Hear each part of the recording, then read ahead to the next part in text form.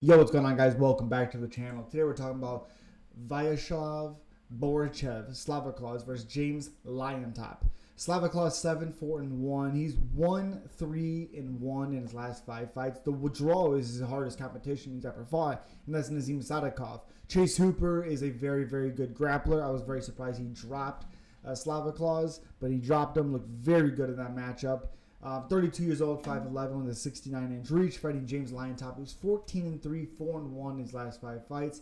Lost against Chris Padilla by rear naked choke. 25 years old, 6 foot tall, with a 73-inch reach. 1 inch in reach for James Llontop, with a 1 inch in height for James Llontop. 4 inches in reach for Llontop.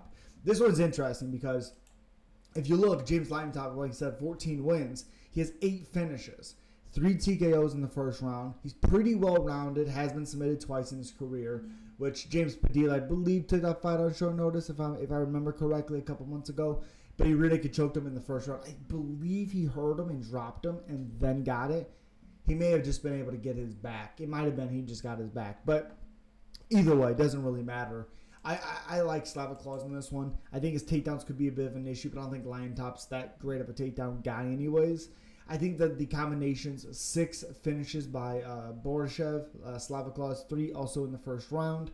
He has been submitted once, which was the Chase Hooper fight, which there was some confusion if he tapped or not. I'm not really for sure, but yeah, weird.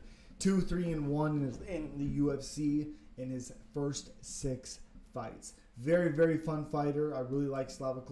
Obviously, he's going to have some problems. He's a kickboxer at heart.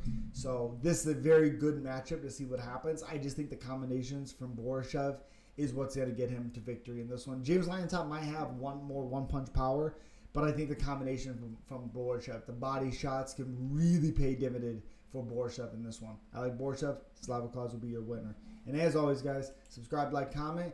Working our way up to 2,500 subscribers. Thank you guys so much for all the support. You're incredible. And as always, peace.